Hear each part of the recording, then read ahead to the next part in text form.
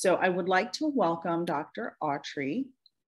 Today, he is an ASU professor and space policy expert. Dr. Autry is a clinical professor of space leadership, policy, and business at the Thunderbird School of Global Management and an affiliate professor with the Interplanetary Initiative at Arizona State University. He also holds an appointment as a visiting professor in the Institute of Security, Science, and Technology at Imperial College London. Welcome, Dr. Autry. If you'd like to share your slides, you can go ahead and do that. I will. First of all, welcome to everybody here. This looks like it's a fairly intimate group, so I am open to taking questions as we go along. I'll reserve some time at the end, but if you've got a question or comment, just intercede, okay? So first of all, I titled this, How to Get Your Butt to Mars, borrowing from my friend and everybody's Buzz Aldrin, who likes to say we need to get our butts to Mars. I want to share with you the idea that there are different paths to doing this. A lot of people kind of assume that you're going to have to become an astronaut, or you're going to have to follow a STEM career in order to get to Mars. But you know, frankly, Mars is going to need everyone, and getting to Mars is a process that is as much about the policy decisions and the strategies business-wise and the funding as it is about technologies and science. You folks are probably mostly too young to have seen the movie The Right Stuff, but I strongly recommend you do see it. And there's a famous line from there, no bucks, no Buck Rogers.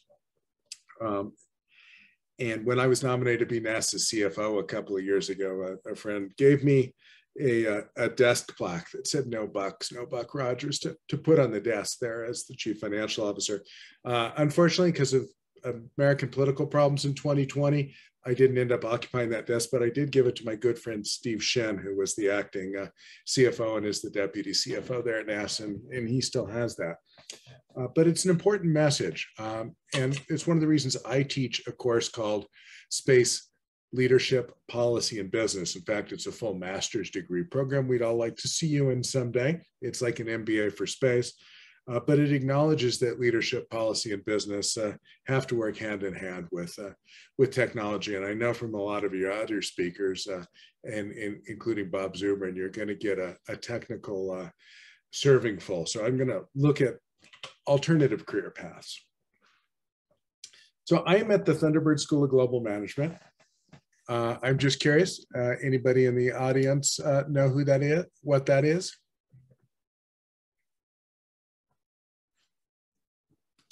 I hear a deafening silence. Thunderbird's kind of an odd name for a school, much less a business school, isn't it? So I often get this expectation, particularly when I'm with my good friends in London. There was a puppet show from the 1980s and 90s in Britain that was about a group called the Thunderbirds, who flew spaceships and high performance aircraft. Anyway, no, it's not that.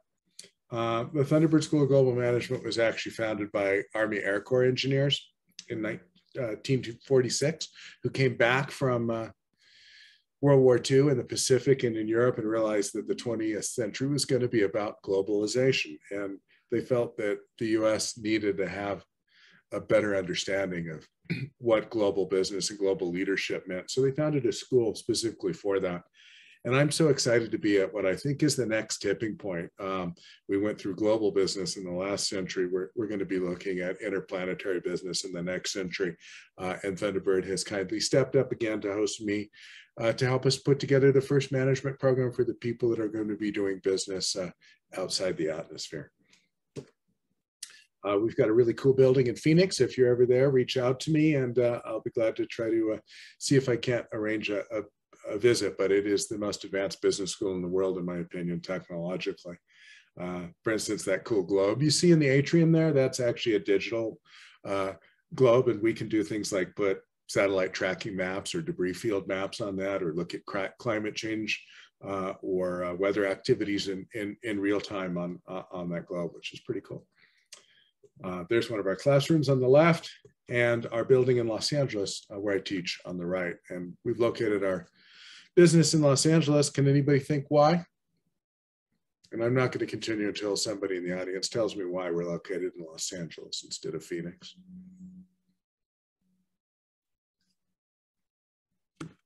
Come and volunteer, or I'm a professor and I'll cold call on somebody.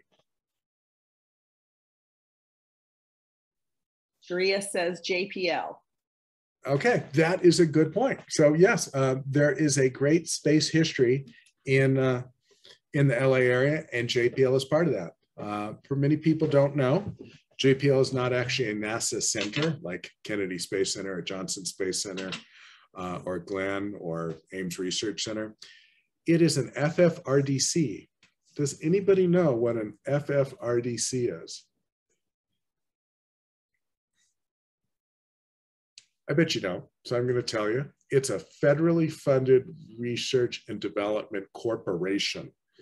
That means it's a business technically, but it was established and capitalized by the United States government to achieve a specific purpose that the United States government had. And you might guess from its title what that purpose was: jet propulsion.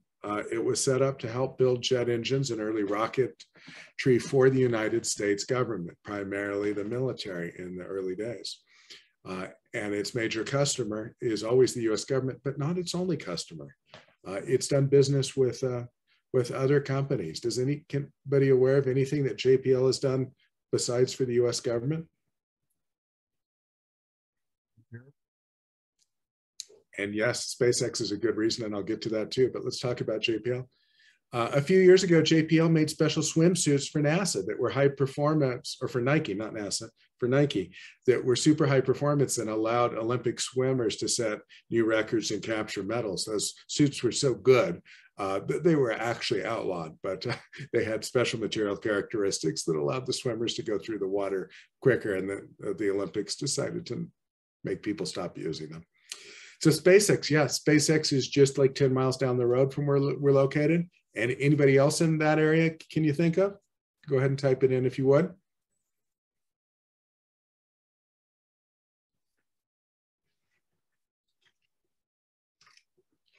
We got JPL, we got SpaceX. Is there a NASA center in Southern California? Does anybody know?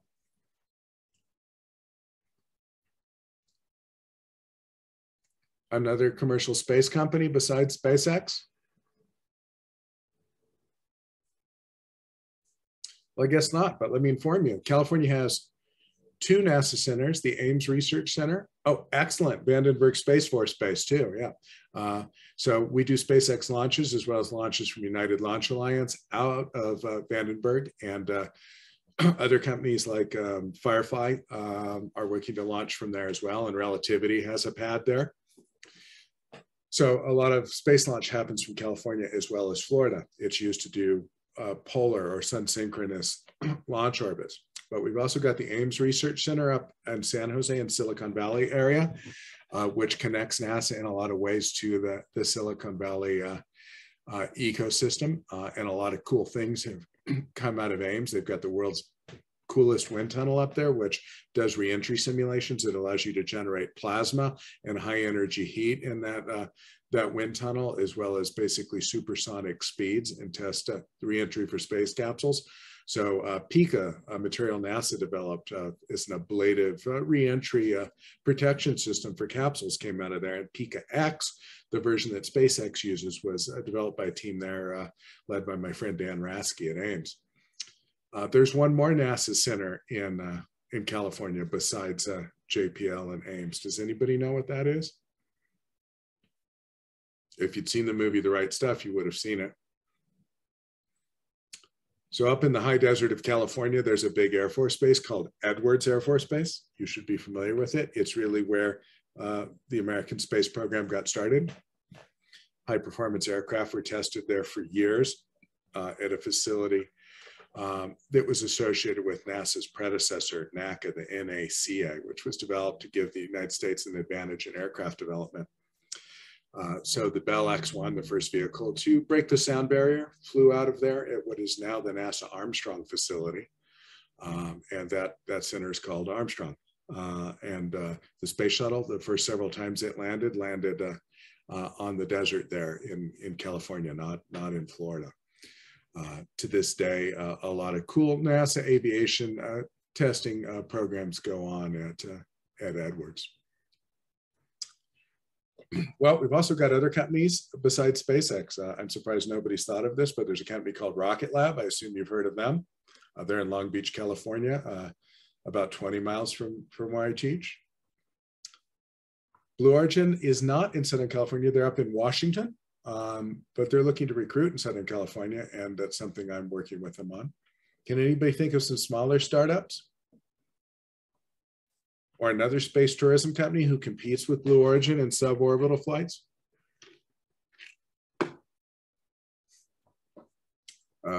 Virgin Galactic, absolutely. Virgin Galactic is located just down the road from the Armstrong Center up at Edwards, and that's no mistake, because the design of that vehicle with a carrier aircraft that drops a rocket-powered space plane from the bottom was a design that NASA and the Air Force put together out at Armstrong in the 1960s. It was called the X-15, and Neil Armstrong and others got their first taste of spaceflight in the X-15 spaceplane, which was carried up to a high altitude by a bomber and then dropped from the bottom and ignited its rocket engines to take out.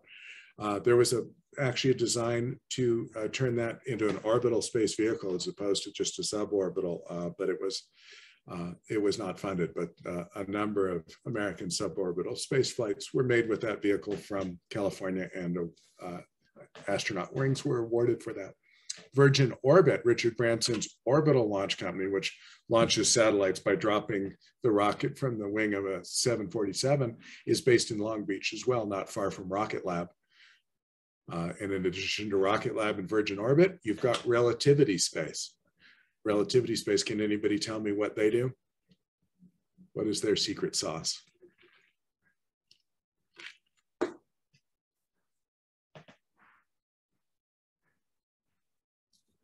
Anybody heard of Relativity Space? I'm surprised if you hadn't. So Relativity is a startup by two students at USC, Tim Ellis and Jordan Noon. I was proud to meet them back in 2014 when they were in the undergrad rocket propulsion lab there. And I've helped occasionally from time to time advise and mentor them, but they've raised $1.3 billion at a $4.2 billion valuation. They have a launch pad, a dedicated pad out at the Cape Canaveral Space Force Base in Florida and one at Vandenberg. And they are building rockets entirely with 3D printing. So they've got 3D printers that are bigger than the room I'm in, like 20 by 20 feet, that are like 100 feet high, and they've got multiples of them, and they print the whole rocket, not just engine components like SpaceX and some other companies are using additive manufacturing to print complex internal components like turbopumps and stuff. They print the whole rocket, the tank, the fuselage, they print the fairing. Can anybody think of why you would want to 3D print a rocket as opposed to assemble it? Geometry that won't be possible with traditional methods of engineering. Yeah, exactly. So you can make shapes that you couldn't do. Cost, why would the cost be lower? That's a great story. Cost is lower because of automation and consequently less what? Thinking like business. Less labor, dead on, right? So less labor. And somebody mentioned less parts, and not only less parts, but what if you want to make a change, right? SpaceX has an amazing automated factory, and they've really revolutionized the business of rocketry. And it's not just about them reusing rockets. In fact, they've never passed that cost of reuse on to the market. When SpaceX entered the market, launches from United Launch Alliance were running about $400 million per flight. SpaceX drove that price down rapidly within just a few years to under $100 million. And it kind of parked at like $65 to $75 million. They did that by revolutionizing the manufacturing of robots, by making it, rockets, by making it automated and assembly line like an auto factory instead of bespoke. United Launch Alliance and Arianespace and Roscosmos and the Chinese companies all built each rocket individually for a specific mission, right? SpaceX's policy was, we're just going to build as many rockets as we can. They hired a guy named Andy Lambert from BMW Mini to set up their assembly line, and then we'll go sell them. And we're going to disconnect those processes just like every other business does. We're not going to build rockets one at a time. So they did that, and they drove the cost way down, but they've never lowered the price since they started reusing the rockets. They're capturing the profits from reusing the rockets internally because they've got, frankly, enough business with all their launches. So somebody mentioned less waste. Yeah, so when you machine aluminum or other metals, or you use carbon fiber, a lot of the scrap material goes away, and at best it gets recycled, but some of it actually goes to the landfill, right? So this is a really important point. Carbon fiber is a good example. I've actually helped fund another student from USC running a company called Elevated Materials. You should look it up. I'll type it in here. At least I think I'll type it in here. I'm not typing for some reason.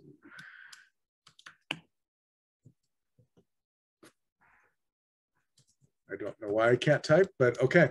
Elevated Materials captures the carbon fiber scrap from space companies and turns it into skateboards and drone frames. There you go. Thank you.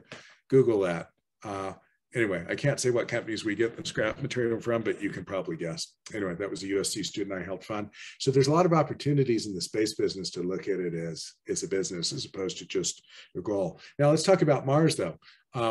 What would Relativity Space, who's located in Long Beach, have to do with Mars? Why would there be a special advantage to their model of 3D printing rockets versus other companies from Mars?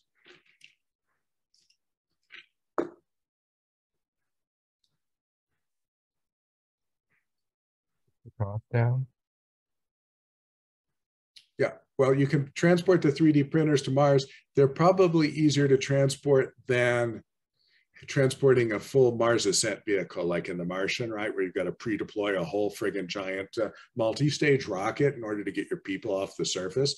Yeah, and you can use material on Mars. So you just need to send a fairly compact printer that can be put together on Mars, and then hopefully you can start to mine and utilize a lot of the material on Mars to print the rockets, right? In addition to then capturing methane or using CO2 and hydrogen from water to make methane.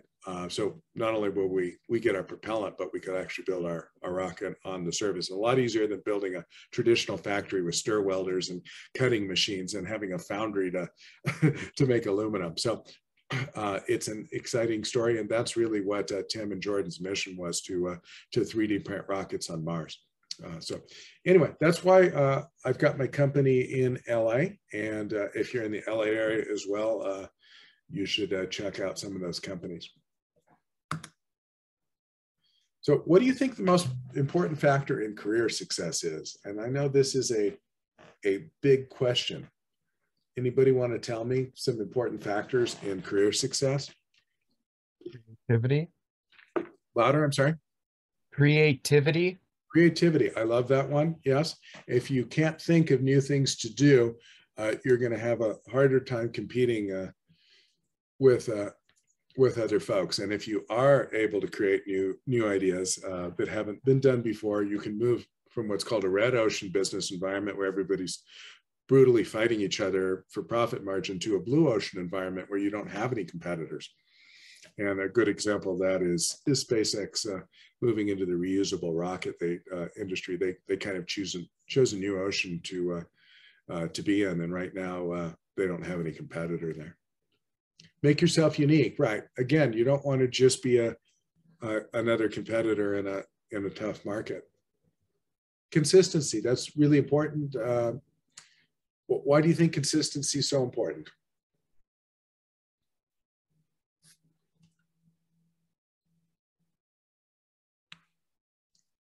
Sian, I don't know if I'm pronouncing that correctly, but what makes consistency important for a career?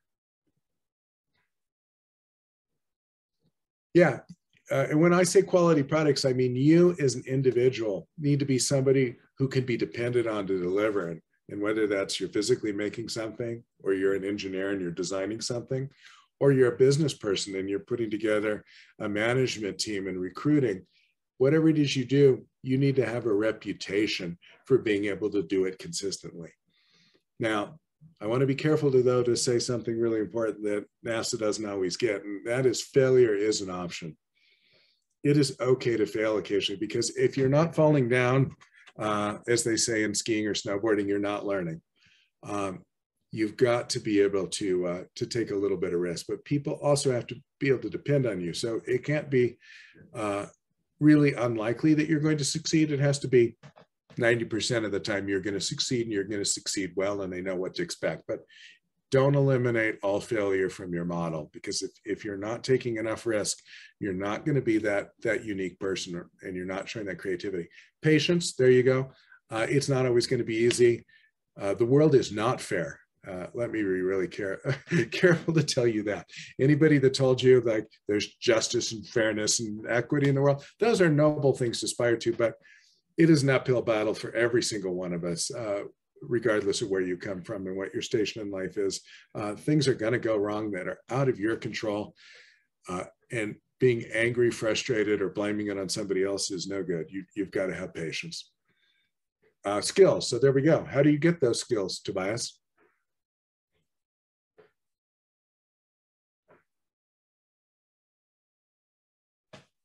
You need skills to become a real professional, whether that's an engineer, a scientist, a business person. And communications is one of those great skills. Where do you get skills? You order them on Amazon Prime Day? All right, very cool. So are you telling us, Tobias, that your years of experience gave you skills? It was on the job learning basically at UN? There you go. Exactly. So where's a more traditional place to get skills?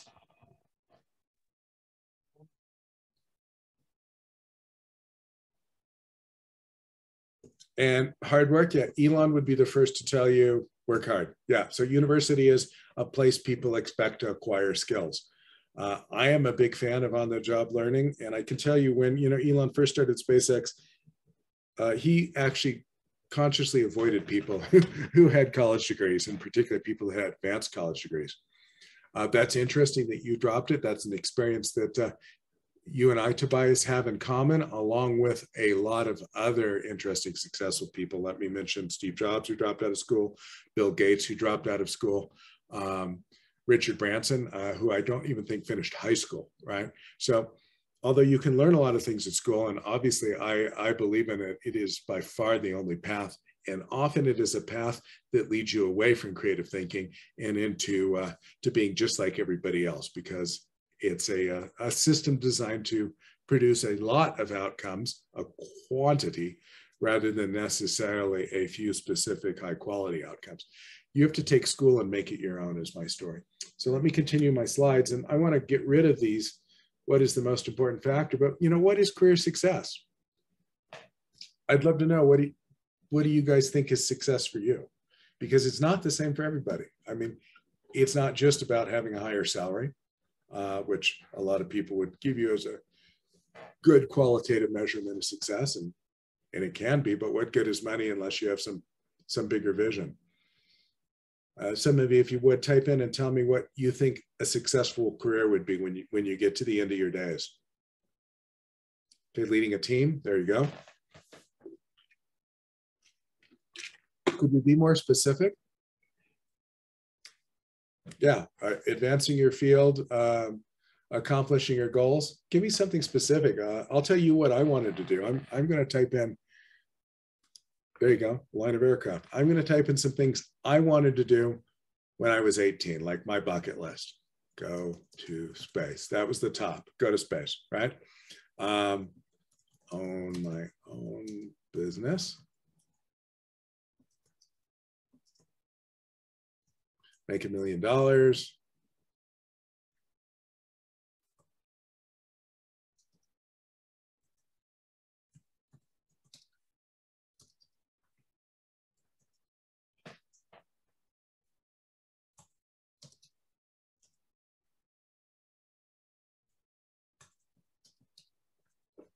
Okay, so I wanted to do all these things.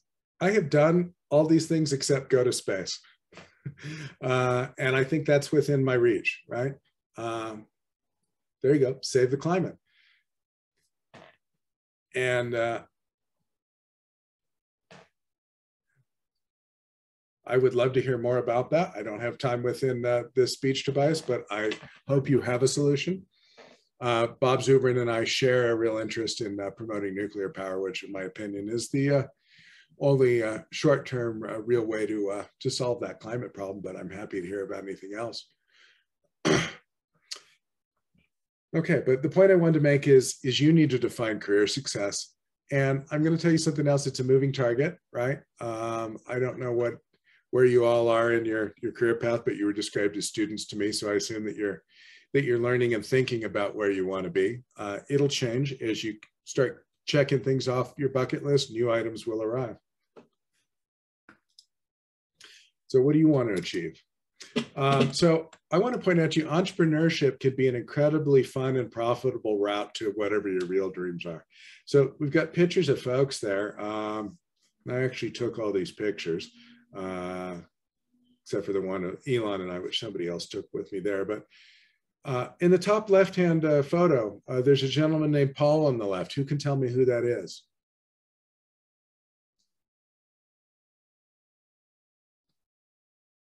This guy was a big science fiction nerd. His #1 goal was always to go to space.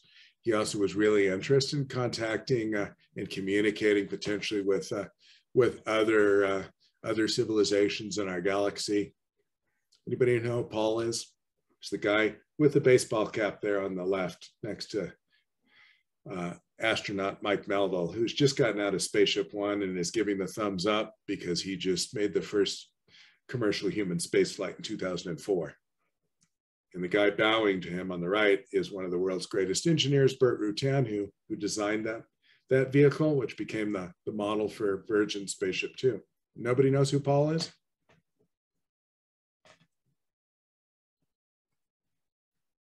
All right, I will tell you. That is Paul Allen. Anybody know who Paul Allen is? Certainly not. Yeah. Paul Allen was Bill Gates's business partner and co-founder of Microsoft. There you go. Right. But Paul really wanted to go to space, but like a lot of people at that point in time, including myself, when we entered the job market, space was not really an option. There were not very many NASA astronauts, and after the Apollo era cutbacks, and the space shuttle turned out not to fly as often as it was supposed to. It was supposed to fly every couple of weeks, maybe every week, carry payloads for several $100s a pound to space, ended up flying every few months and carrying payloads at tens or hundreds of thousands of dollars per pound. There was no career in space for us, so we went into software, right? And other people who did that include Elon Musk, Jeff Bezos. They all wanted to really go into space, but by being entrepreneurs, they were able to define their own long-term career path, because having a little bit of money and a lot of great connections is a good thing. So Paul Allen funded Spaceship One, the first commercial vehicle to carry a human being to space, and it did that 3 times in 2004. He also funded the SETI project. The US government stopped funding the search for extraterrestrial intelligence. There's a big telescope array, radio telescopes called the Allen Array, and Allen funded that. He also started a company called Stratolaunch to build a world's largest aircraft to carry a large orbital rocket. Unfortunately, Paul died of cancer. If he hadn't have, I would have bet you he would have been himself. I have flown in space by now, probably on Richard Branson's flight last summer. Bezos, right? Wanted to go to space, started a used book company instead. But by being an entrepreneur, he leveraged that into being able to do what he wanted to do. Branson always loved space, started a music company and an aircraft airline, and got where he wanted to. Oh, I see. I am typing only to Nicole. Thank you, everyone. I apologize. I was only typing into Nicole's box because I had a response. All right. Anyway, look at Paul Allen. Interesting guy. Elon, of course, started out in software. First as a video game developer, like I did. I started a video game company in high school as well. And then he went off to to start a company that used early internet data to provide locational services. And he sold that to Compaq for $300 million zip to go. Then he found X.com, which merged with PayPal and became a online banking system that he sold for over $3 billion to eBay, and then eventually got to do what he wanted to do, which was, of course, SpaceX. So my path has been non-traditional. You are looking where I used to live. This is a place called Irvine Meadows. It was a trailer park on the campus of the University of California, Irvine, for people that could not afford to be in the dorms. And I came from a single mom family, and I was a first generation college student. Nobody in my family had ever even thought about going to college, to tell you the truth. This is where you lived. I lived in a 19-foot trailer with 2 other guys and a dog that's smaller than the room I sleep in now. I didn't really last very long in school. So I dropped out of school, just like Tobias, and my GPA was 0.875. Right? Why was that? It was the video game company that I'd started in high school actually did pretty well. And yeah, that's me on the left. I had hair. We made a game that looked a lot like Pac-Man, right? And that was a popular thing to do at the time, make a home computer version of an arcade game where you put quarters in. Atari purchased the rights to Pac-Man and decided to sue me at age 18. I didn't know much about being sued. I was in a lucky position though. When they came to the computer show to hand me a cease and desist order, there was a journalist named Jerry Pornell interviewing me. Does anybody know who Jerry Pornell is?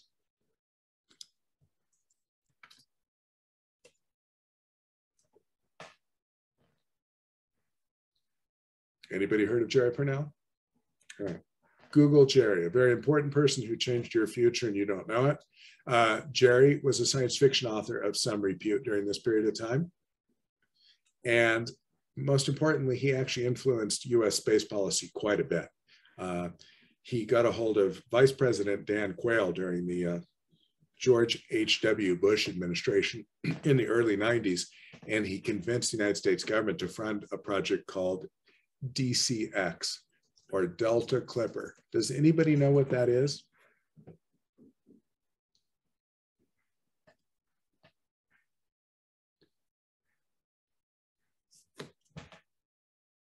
I want you all to go Google DCX Delta Clipper and look at the videos, and you're going to be amazed.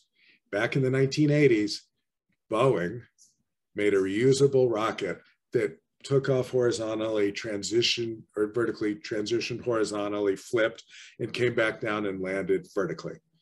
People at SpaceX that worked on that technology and at Blue Origin got it from DCX. Some of them actually came from that project. That was eventually going to be a single stage to orbit rocket, but unfortunately funding got cut. But Jerry Pornell was personally responsible for making that happen. I don't think we'd have SpaceX reusable rockets or the Starship design today if it wasn't for what Jerry did. Jerry just coincidentally also, Northrop Grumman's vehicle is also interesting. Anyway, Jerry also saved my personal butt. So when I got served with that legal paper, Jerry was standing next to me interviewing me because he was also the top journalist for a magazine called Byte Magazine, which was the big computer magazine of the day. He wrote this article and said, Atari leans on entrepreneurial teens. This scared the Atari marketing folks so much that they didn't want to look like bad guys suing some poor long-haired entrepreneur like me, that they instead bought our product and it became the actual official home Pac-Man for personal computers at the time. And I got paid for it instead of sued into oblivion. So networking is super important. And frankly, sometimes you're just lucky. Life is not fair. I had a lot of disadvantages in my life, but what the heck? Jerry Pornell happened to be standing next to me at the exact right moment in time. I did software engineering. I worked on systems that did blood separation for plasma donations. If you go to donate at a plasma center or platelets these days, you'll see this machine called the Autofreeze-to-C. I wrote the first code for it. I worked on torpedoes and guided bomb units and trainers for repair of a vehicle. So that was my engineering career, right? But it wasn't going to get me into space. And I decided I need to make more money to go there. So I started a company doing break and fix computer hardware. There I am with my partner, John, and that was our facility.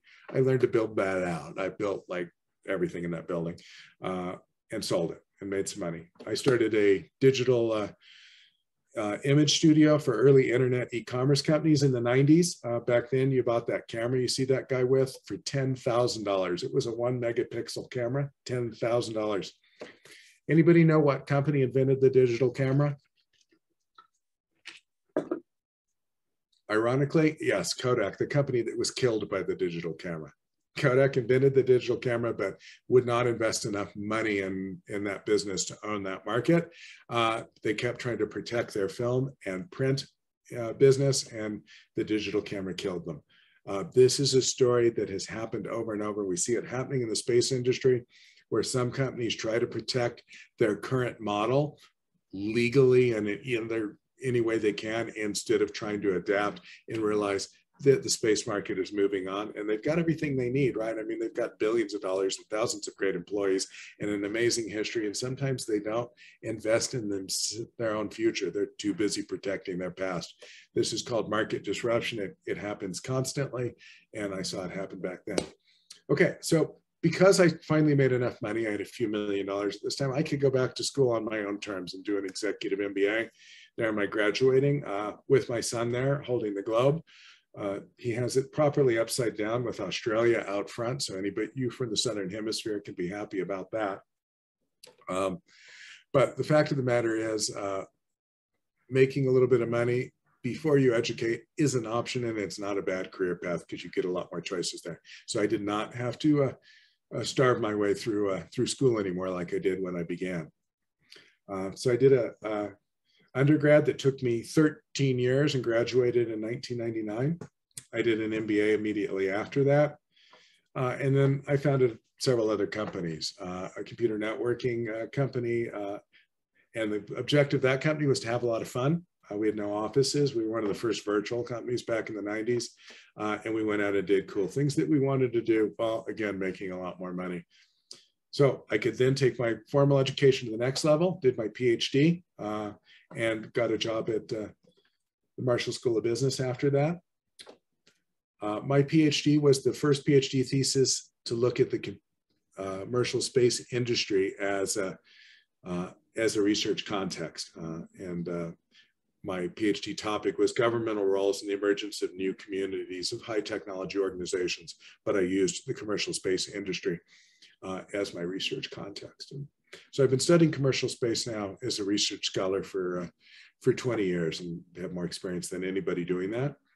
Can anybody think of why it's really cool to be a researcher, a PhD researcher, or a college professor in the space industry, as opposed to maybe being a business person in the space industry? What advantages I have?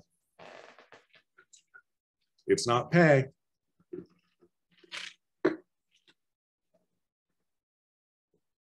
And you have this advantage while you're a student. That's why I'm talking to you. With scientists? What about them?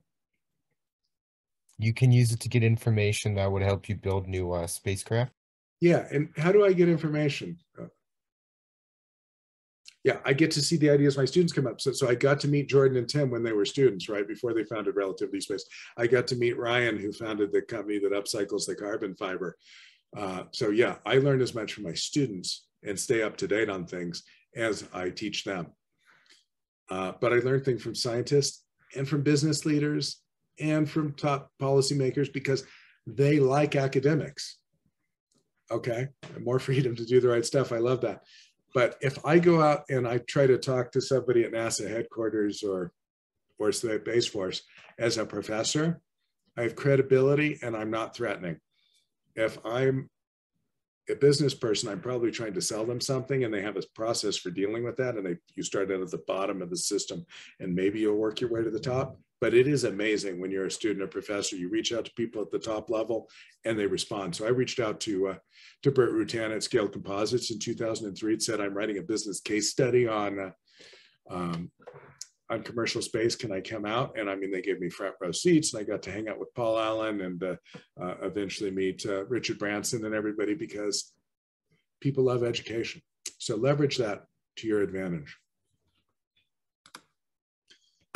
So I taught at UCI. I taught at the Marshall School of Business, as I mentioned, and I'm now at Thunderbird. Also do a lot of work for Oxford. I did a whole series of cool space videos for them. I'll try to bring that up in a bit and share it in the chat. You might enjoy those.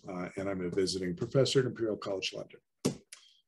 Always be networking. So by being a professor, I was able to make a lot of these connections. And I've had the wonderful opportunity to spend quality time talking to Elon, to Jeff, to Richard Branson. I got to know Paul Allen before he died. Amazing. I wouldn't have been able to do that if I didn't pursue that academic career. But the academic career was leveraged by my ability to make some money entrepreneurially. That allowed me to get that picture in the upper right-hand corner. Does anybody know what vehicle I'm in?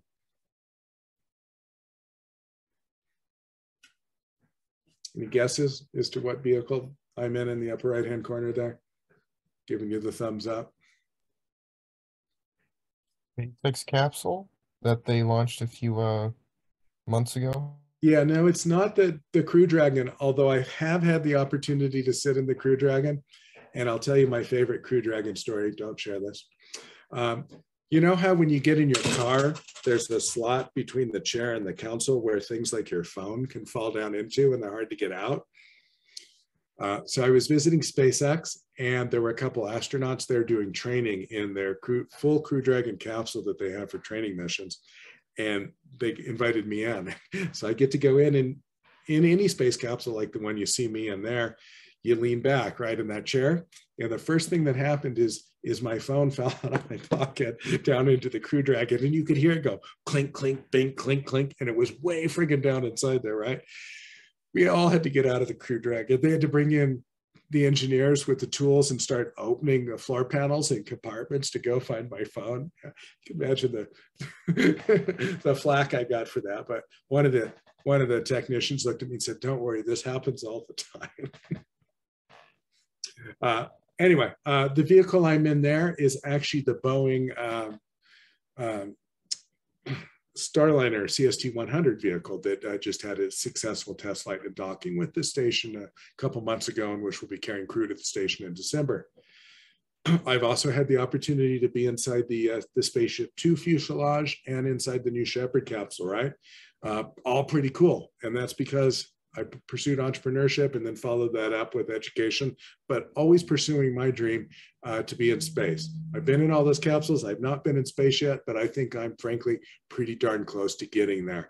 And it's a totally alternate path from I'm going to become a, planetary scientist, or I'm going to become a rocket propulsion engineer. So I want you guys to think that there's always more than one road you can go. If I'd stuck with software, not so likely I would have gotten into space. So what can you do to make yourself connect in this way? You can do some research, right? And you can publish in academic research journals or in industry journals, like this paper I wrote here for the AIAA, which is an industry organization, of course. I wrote one on space policy, intergenerational ethics, and the environment. This paper has really helped me later get government appointments, actually, because it showed that I had an understanding of the purpose of space policy to benefit the Earth, right? Both environmentally and for the human beings that were involved. And I looked at the results of NASA's investment in public investment in space and how that has supported benefits for the Earth and human beings. And that was back in 2012, before we were getting a lot of the discussion we're having now from some people on the, what I would call the progressive left side, who are worried that space billionaires are, just having a party and wasting money and its resources that could be better spent here on Earth. The fact of the matter is almost everything we do in space is good for the Earth. And I made these arguments back then. Wrote articles for New Space Journal, which is a great place to publish. I did a big piece on basically the state of the U.S. Commercial industrial base back in 2014. I am on the board of the Journal of Space Safety Engineering. I've written a paper there recently. Anyway, you can also serve your government. I started spending some time voluntarily on my own cost, but because I was an entrepreneur with money, I could afford it, to fly to Washington, D.C. and just go walk through the halls of the United States Congress and the office buildings that the congressmen have their offices in, bang on the doors and ask for meetings with either the member of Congress or their staffers. Usually I started with their staffers and worked my way up, and I talked to them about how I felt commercial space was going to transform the world. And make our country a better place. And I became recognized eventually as an expert on that. I've testified to Congress a couple of times. I was appointed to the NASA Agency Review Team in 2016. Does anybody know what an agency review team is?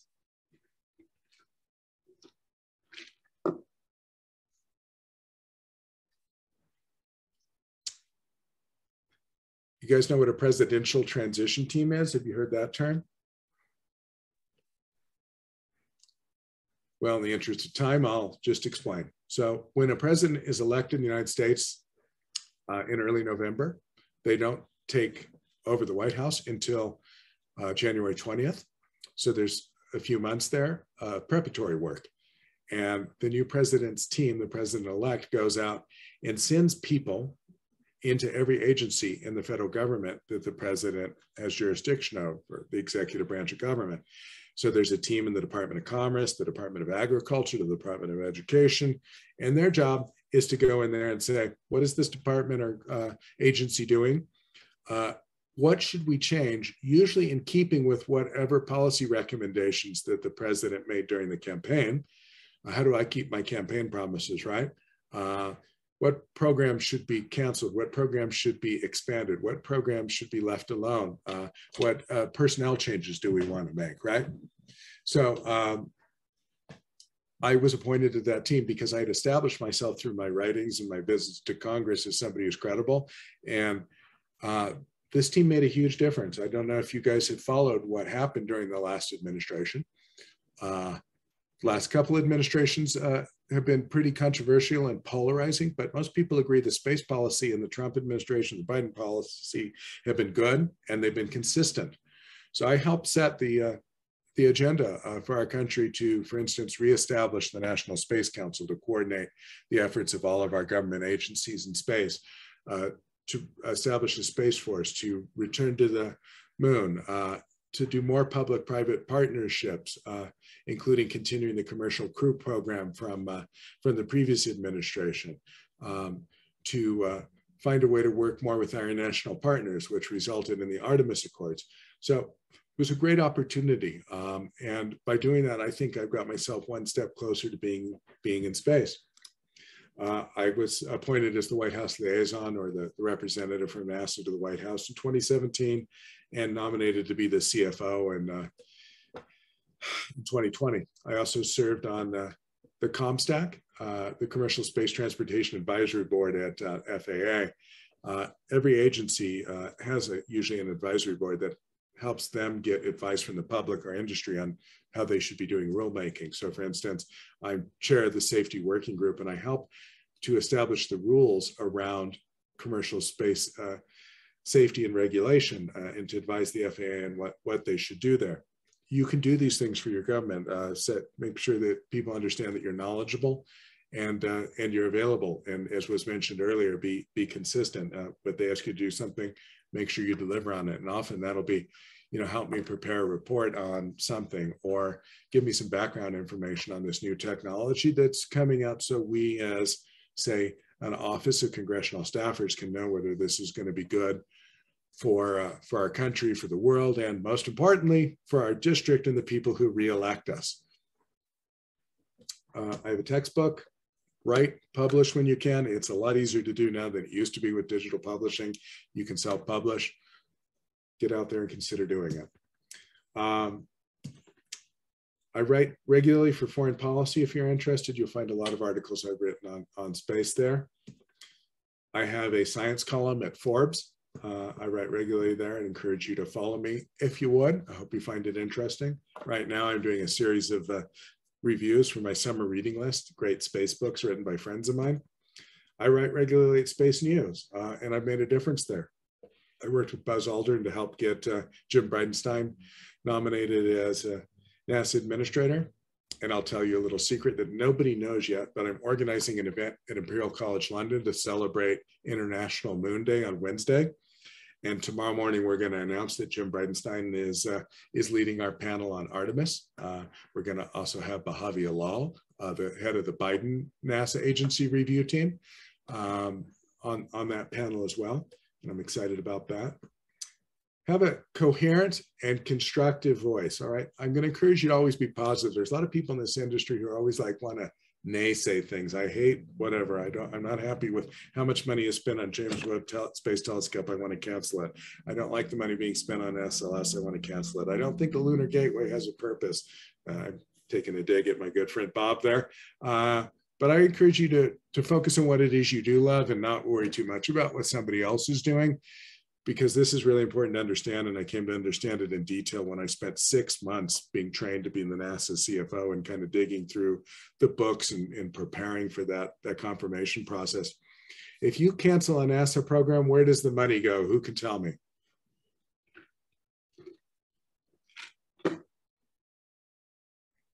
Does it go to the NASA administrator who can now redeploy it for the thing that you love best in some other program?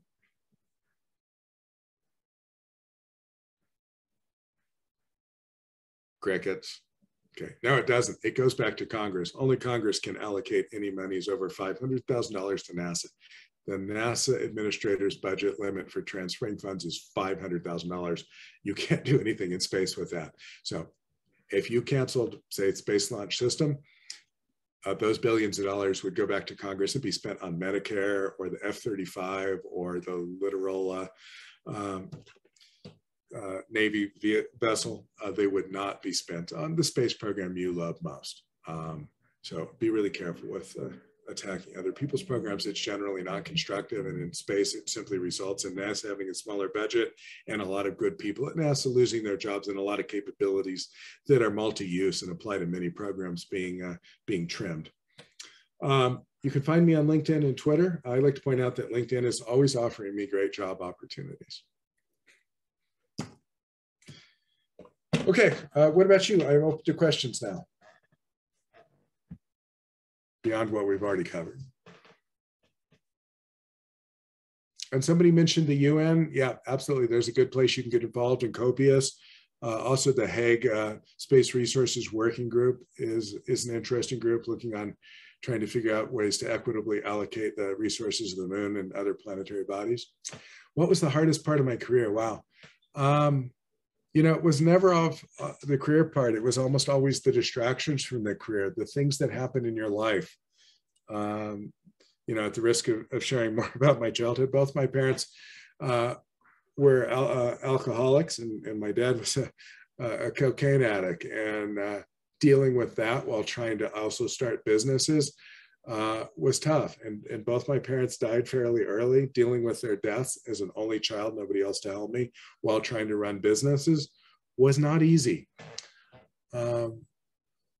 Other than that, I think it's self-confidence and not falling for imposter syndrome. Like, how dare I, you know, go to college when none of my family had ever done that? How dare I get a master's degree? How dare I go out and be an adjunct professor and teach students? You know, first time I walked in that classroom, I'm like, wow, I'm on the other side of the podium. This is weird. I don't know that I belong here. How dare I go tell members of Congress what to do, or get a PhD, or receive an appointment from the President of the United States and go before the Senate? That self-confidence thing was not easy. And I encourage you guys to always have faith in yourself and realize that people you see up there doing amazing things, every one of them has self-doubts inside them. I guarantee you, when Neil and Buzz set themselves down on the moon, you know, those two guys were scared, and they had to think, how in the world did I ever get here? Pretty amazing. So I think that I was the biggest obstruction in my career path at any given time. The resources are there for you. People want to help you. In general, the world and this country is a pretty good place to be right now. So other questions? What about the various versions of the space shuttle that came out when the space shuttle program started. Wow, what's your opinion on those? Like that Northrop Grumman SSRT? Yeah, there were a lot of great ideas in the 1970s. Any of you watch the show For All Mankind? If you don't, I strongly encourage you. You must watch For All Mankind.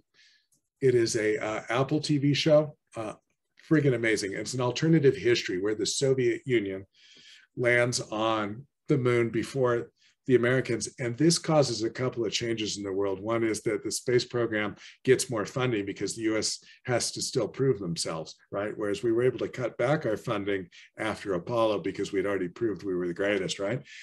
And the Soviet Union manages to continue existing because they proved themselves to be more successful than they did in the real world. So it's an interesting history, but they cover a lot of vehicles that never flew before, like Sea Dragon, a giant vehicle that's launched from the ocean, NERVA, the nuclear propulsion systems. They have a nuclear space shuttle. They include things that look like the single stage to orbit space planes that were being developed at that time. So yeah, there were a lot of good things we didn't do. And the space shuttle, frankly, was a big compromise of minimal technologies that produced something that wasn't as effective as it should have been. I love it personally for a lot of reasons. I used to sneak out into the desert to watch it land when I was a high school student out in Southern California. But no, we could have done so much more. DCX and SSST, like you mentioned, huge losses. But we're looking at those things now. And often what the government does is paves the way by doing the initial research and development on something and then abandoning it. And commercial folks come along and make it happen. What was the most beneficial relationship you made in networking? Okay, I'll tell you a quick story before I have to go. So I was at the Spaceship One launches in 2004. And there was a VIP party being hosted in a big tent with what they called the Billionaires Boy Club. So you had Richard Branson and a lot of other high-tech billionaires in that room, in that tent. And I wasn't invited because my ID badge that allowed me access to go see Spaceship One did not let me in that tent. You had to have a gold star on your badge to get in that tent. So I went to the local drugstore and found a greeting card that had little gold stars on it. And I cut them out and glued one onto my badge and walked into the VIP tent and went and introduced myself to Richard Branson and everybody else. And I remember Richard kind of looking like, who are you, right? And I told him, yeah, I went in and got a gold star at the drugstore and cut it out and glued on my badge. And he thought that was the funniest thing ever because he was a rule-breaking entrepreneur himself, right? And he actually liked the fact that I had broken the rules in order to get in to see him. So that really jump-started my career and allowed me to connect with everybody in the commercial space industry, which allowed me to get the connections that eventually led to my government appointments as well. So I would say that was the most beneficial networking move I ever made. Sometimes you got to cheat just a little. Anyway, with that, it looks like our time's up. If you would like, I'll share my contact info on social media and on LinkedIn, and feel free to reach out to me. I am Greg W. Autry, and I'm emphasizing the W because there's another Greg Autry on Twitter, for instance, who is a erotic photographer, and that's not me. We would all like to thank you. We appreciate your wonderful, wonderful presentation and taking the time to help our students in their design challenge this year.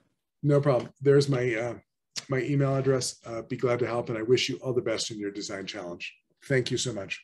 Thank you so very much, Dr. Autry. Have a wonderful day. Get your butts to Mars.